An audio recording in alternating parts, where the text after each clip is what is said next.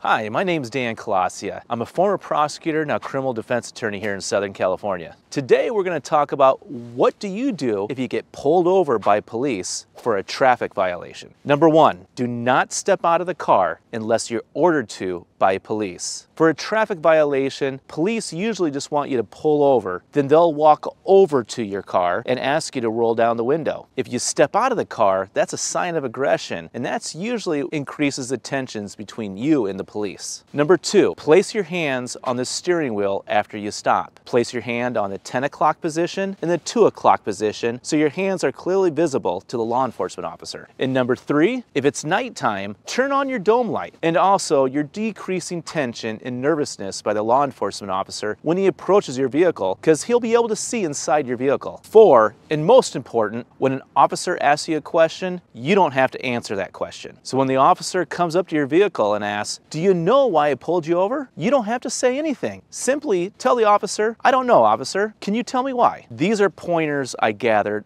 over the years. They're meant to make your traffic stop easy and quick. And easy and quick means there's less incriminating evidence that can find you guilty in case you want to contest that traffic stop. So please drive safe out there, and thank you.